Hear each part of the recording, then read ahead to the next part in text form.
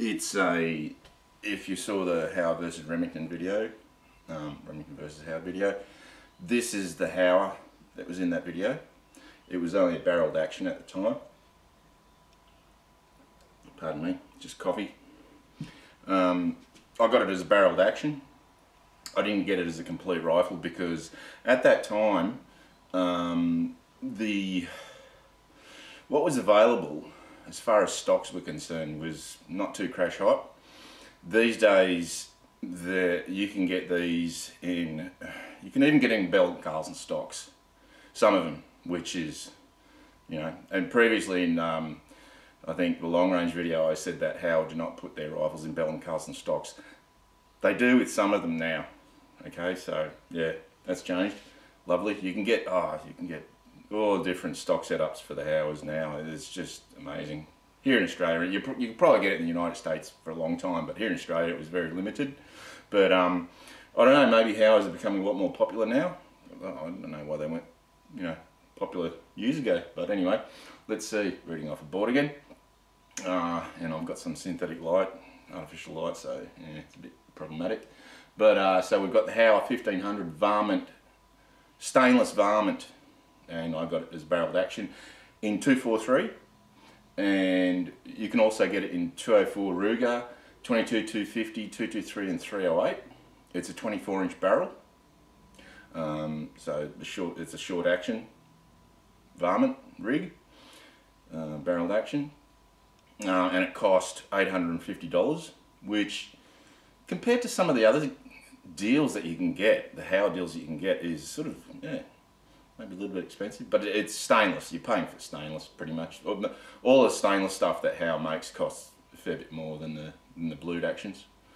Let's see, like you can buy this new Howa HLR, I suppose it stands for Howa Long Range or something, in a Bell & Carlson stock in 6.5 Creedmoor or 308 for about $1,000. At the moment, there's a deal on at the moment online for $1,000. That's just, yeah, I don't think you can really beat that.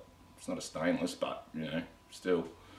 Let's see the specs. Yeah, it's a 24-inch barrel, heavy barrel. It's got a recessed target crown, and all together with everything on it, it weighs just a bit over 10 pounds. So it's, you know, it's a heavy rig.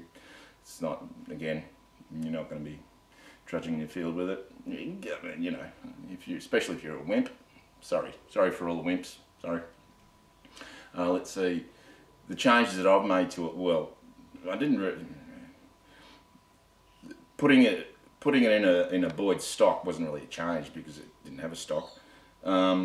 The reason I put it in this thumbhole stock is because there wasn't a whole lot when I bought it, which is a little while ago now. I've had it for quite a while, and I haven't done a review of it for various reasons, because I was doing stuff with other guns. But there wasn't a whole lot of choice around, and also I'd never had a Bell & Carlson before. But when I got the 700 long range and saw what a nice piece of work the Bell & Carlson is, I'd put this into Bell & Carlson. Yeah, like this was, how much is the Boyd's? $270. You can get it online here in Australia, that stock. Now, for about, you know, a couple $100 more, you can get a Bell & Carlson. And yeah, the problem with these laminate stocks is that they chip. They are solid, they are hardy, you know, they're very stable. You know, that's one of the really good things, that because they're laminated, they're a very stable unit, but they do chip. And yeah, not that I give it rats, you know, but it's got chips in it. But anyway, with the Bell & Carlson, because it's of its composite nature, it's very, very tough. Yeah, so if I had my druthers, I'd put it in a Bell & Carlson. But anyway, it is what it is. So now what? So I'll put it in a Boyd's thumbhole stock. And as I've said before, one of the first things that I do high power rifles anyway. Except for the Ruger Scout. I've never changed the trigger on the Ruger Scout because I just didn't. It's a nice trigger, actually. And it's a very simple trigger. Like, the way that Mauser's triggers are supposed to be. Really simple. So I put a Timney in it. The Timney was, what was it? It cost you 230 bucks. And I know people say, oh look, the Howa trigger, there's nothing wrong with it, you just need to cut the spring and rah rah rah, give it to you, you know, for a couple of bucks, your gunsmith will, you know, tune it up and, oh look. You know what? Once you try a Timney, what's that, once you go black, you don't go back. Well, once you try a Timney, you don't go back, because, what, you know, I've got a few different brands of centerfire rifles, and I know the Timney product. It's an excellent product, and I just get it straight away. You know, save a few bucks, get a Timney, put it in. You know, no problems. You muck around with a trigger, with a stock standard factory trigger, and something happens. Guess what? Yeah, I don't like your chances in court. Okay, that's just one point. But just the fact that the Timneys are so good, they really are, you know. I don't give a rat's ass what anyone says about, you know, working on factory triggers. Just get a Timney and be done with it. Unless you're really tight, unless you're really strapped for cash and can't afford it and whatever, get a Timney. That's my advice. I'm sweating like an absolute hog because it is getting really hot. I wanted to do this video earlier in the day, like really early in the morning, but unfortunately my neighbour is not an early riser, and his chickens were just carrying on like crazy because it obviously laid eggs and they just wouldn't shut up. So I've had to wait till it's heated up, and now I'm sweating like crazy. Yeah, because I do live, you know, in a hot part of the country. Let's see what else. One of the things that I do is, and there's nothing wrong with the bottom metal on the Howas. It doesn't look cast. It looks like a forged stainless unit. It's all stainless, really good quality. I know I've seen videos where people, well, one person anyway has said that he's had trouble with the internal magazines on the Howas. I can't really say anything about that because I just changed them. I put an AICS, Accuracy International, you know, compatible bottom metal in my Howas. This is an Atlas Works DBM AICS patent bottom metal. It costs, what does it cost? 165 bucks. Yeah, Atlas Works. Buy a lot of stuff from them. Have a look at their website. It's ATLASWORXS.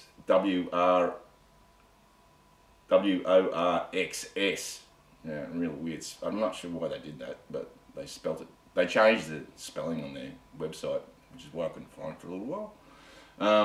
So yeah, Atlas Works has got a lot of alloy bottom metals. It's anodized alloy, and you get an extra catch, because the catches do wear out a little bit from use, and pin and spring, and yeah, quality item and worth. Well, one thing about the bottom metals, all of them, because on the Ruger I've got I actually said that I had I can't remember what, yeah, a DBM Systems bottom metal on my Ruger. It's not a DBM Systems bottom metal on my Ruger Scout. It's a CDI bottom metal. So sorry for DBM for saying what I said about your bottom metal on the Ruger. It's not. It's a CDI. It's another company. I don't know. There's probably one factory making the lot, and they're all brand different. But anyway, so. But one thing you've got to watch out with these bottom metals is that, regardless of the fact that you have got an Accuracy International compatible type bottom metal, not all the Accuracy International compatible magazines will work in it. And with regards to the magazine, with the release latch, for instance, I'll just take my glasses off because I can't see anything close up with glasses on. It's a bit strange, but this is an Accurate mag. It's a 20 round Accurate. Actually, it's the Ruger. This is off the Scout. This is off the Ruger Gunsight Scout. It's actually, and it's got on it, Accurate Mag. So Ruger buy their magazines from Accurate Mag. This magazine, not a problem. You could hear that. That's yeah. So that works no problems in the DBM systems.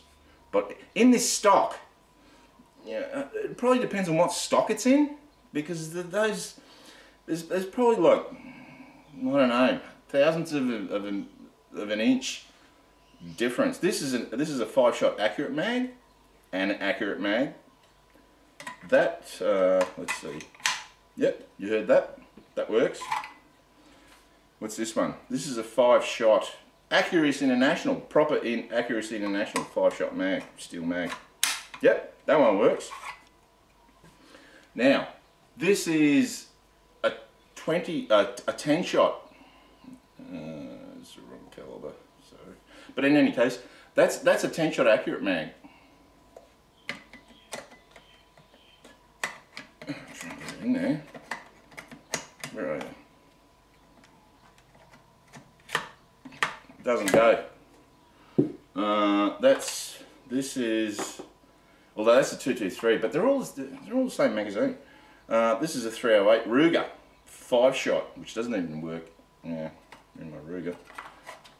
No, won't go. That's a 308 mag. Accurate. I'll just get some sweat.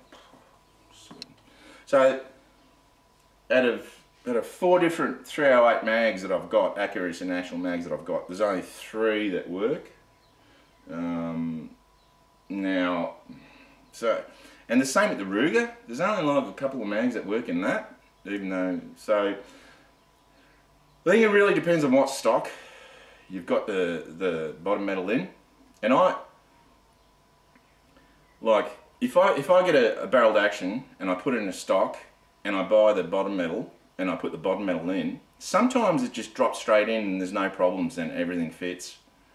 That's not always the case, so I will give it to my gunsmith and give him the magazines that I intend to use and say, these are the magazines that I want to use in it. So that he can make sure that that catch works. You know, that release latch actually catches on the catches on the magazines and keeps them in place. Otherwise, you know, you'll be shooting and the thing will just drop out. Now, alright, so I've just gone off the track there with bottom metals. Let's see the bipod.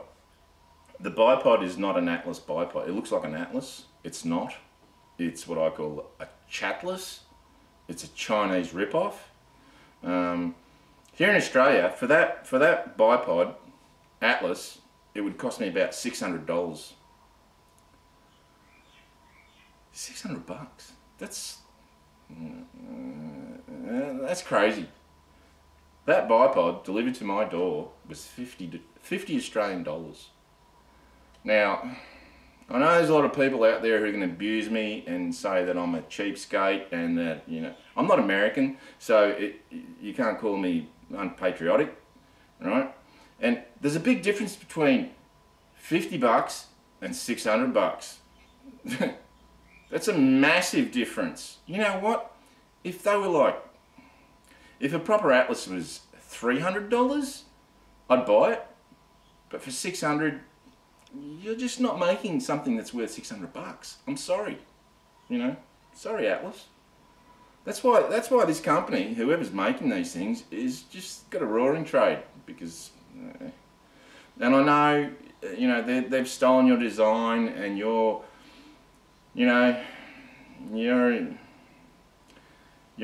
IP, your intellectual property and all that and everything. But look, listen, you know, reality is reality, and your product's too expensive. So I don't know where you're getting it made. Clearly you're making it, I don't know where you're making it, where people are paid, yeah, I don't know. Anyway, that's another segue that I didn't really want to get into. People, Atlas and people who love Atlas and patriotic Americans are probably going to abuse me for saying that, but that's the reality, you know. Money talks. Let's see, the scope, mount, ring, it's all in one. There's a company called D&Z, I believe it's American, and I can't say enough about these things. They are just excellent. I put these things on my rifles. There's a few different, like I've got on the Remington Long Range, I've got a two-piece configuration. It's not a one-piece joint. Regardless of what and I've got a few of them now, D&Zs. They are just so good. Like really, one of the advantages of this one-piece setup is that everything's aligned. You know, when I put these things on my rifles and go to the range to sight them in, you don't even have to laser sight them, because they are just so, everything's just aligned, you know, and it's solid.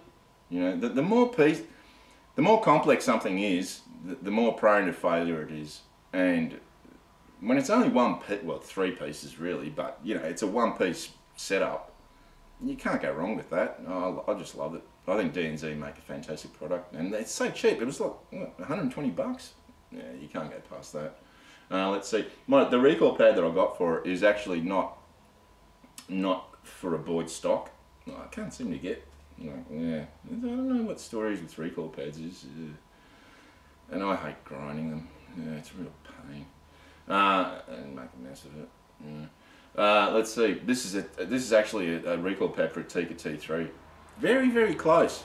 And I don't really care if it doesn't fit it perfectly, you know. The scope is a Burris full field E1 4.5 to 14. Not really the scope that I want on it, because you know I got old eyes, and I'd really like to have my Delta Optics Titanium 4.5 to 30 on here, because I do like 30 power. I think, yeah. Once you go to 30, you don't go back. Now, but because I've got my titanium on my long range, yeah, this is the next best thing. I do have a couple more powerful scopes, but they're Bushnells, cheap Bushnells, and yeah, Bushnells rubbish. Now, so this, I think you can get these now for about 600 bucks. I have to say, Burris make a fantastic scope. Really, really, really nice scopes. Very clear. Yeah, they're bulletproof. Burris scopes really, really are good. They're a little bit chunky, like yeah, they're a bit big. My 4.5 to 30 titanium is smaller than this. Well, a fair bit smaller. So yeah, they are chunky, but yeah, they are good scopes. And as far as accuracy is concerned, you know, if I had the titanium on here, my groups would be half what I've been shooting, because it's only 14 power. Now, one of the things about this is loads. I think this is a 1 in 10 twist, from memory. Sorry, yeah, it's one thing I didn't check up. But it doesn't matter. In any case, if you get this in 243, the best projectiles, most accurate projectiles, and I've tried quite a few, which is why it's taken me a fair while, is 95 grain Sierra Match King with 32 grains of AR2208 Varget, and the 87 grain Hornady VMAX with 34 grains of Varget. Now, I did try with the lighter projectiles. The grips weren't bad, but yeah, they weren't that tight. So I slowly built my way up. I actually went from light projectiles to heavy projectiles. So I went to, I think it was 107 grain Match Kings and 108 grain VMAXs, and both of them were just 10-inch keyholes groups. No joke. Going that extra, you know, what is it, from 95 grains to 107 grains is 12 grains. And by golly, oh, yeah, like literally no stability whatsoever. They were just, everything was just keyholes. They were just tumbling all over the place, and just groups out to a foot, you know. So don't go over 100 grain. 87 grain Hornady VMAXs and 95 grain Sierra Match Kings are the go. Now, what else can I point out about the rifle? You know, the Howa 1500 is a budget rifle. and I've never had a problem with them, like at all, with any part of them. One thing that I have noticed is that the bolt on this one, the lugs, at the back of one of the lugs, the lug opposite the handle, there is a bit of, there's a bit of scoring, a bit of wear. And now I've never had that on a Howa. This is like the third Howa that I've had. I've never had that before. It's not bad, you know, but it is noticeable. It's like got a ding in it. Yeah. Anyway, but you know, as far as accuracy, let's see. I'll just get some off camera and get some. This is pretty much, you know, if I had the 4.5 to 30 Delta titanium on here, these grips would be just, yeah, probably half this, because it does make a massive difference. This is at 100 meters, so that was 95 grain Sierra Match Kings, and that's 0.48 of an inch. Five shot groups. I do 5-shot groups. I don't believe in 3-shot groups. I don't think they prove anything.